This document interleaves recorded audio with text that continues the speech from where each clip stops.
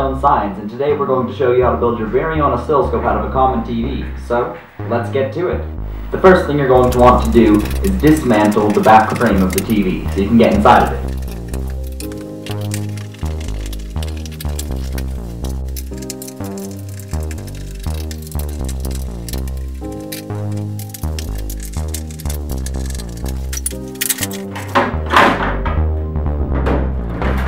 And there we go, we're in. Alright, so now we're inside the TV.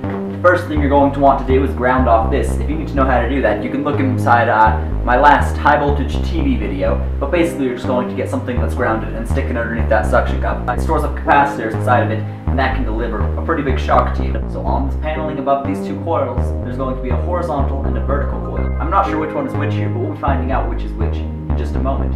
You'll see there are pairs of wires, so here we have a blue wire, a red wire, a yellow wire, and on this side over here, there's a gray wire.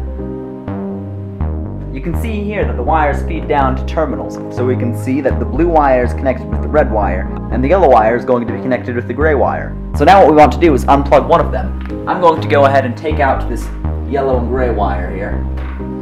Here we go, it's disconnected. And we're going to want to turn on the TV and see what it does to the picture. Okay, powering on the TV.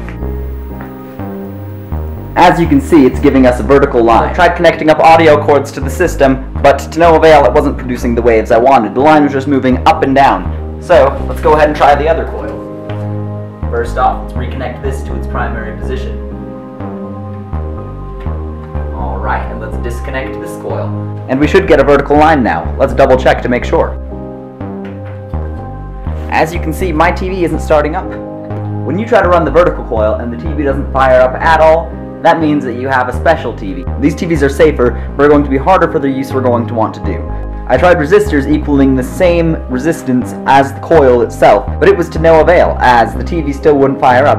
So what I did is I got this coil off of another TV, one that was already broken that I found, and I'm going to go ahead and connect up this coil to the part where the other coil would be, just to sort of try to trick the TV. So let's go ahead and get some alligator clips and connect this coil to the terminal of the other coil.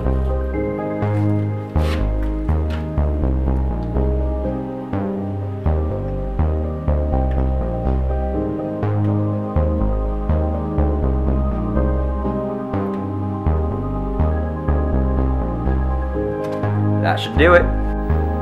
There we are.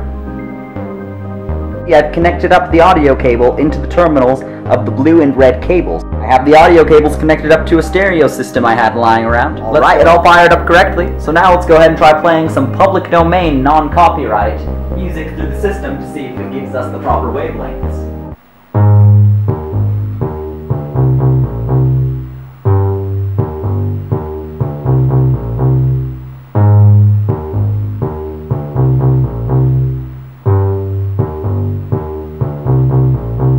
You can see the whole project works like a charm. You can even put the case back onto the TV and run the wires out of it to give it a sleeker design.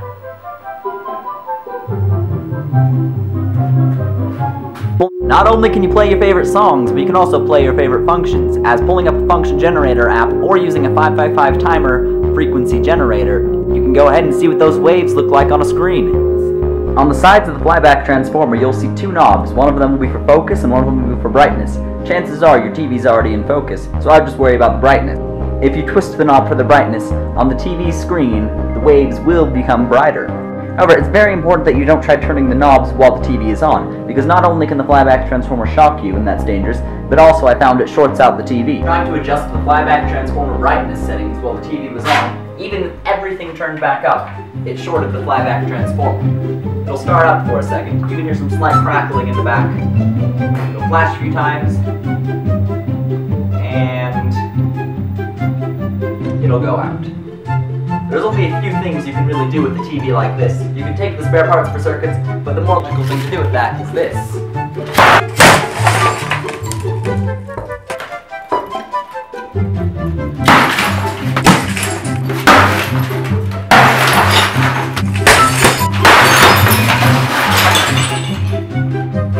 Thank you guys for watching. If you enjoyed the video, be sure to leave a thumbs up and subscribe. And tune in next week where we're going to teach you guys how to build more things.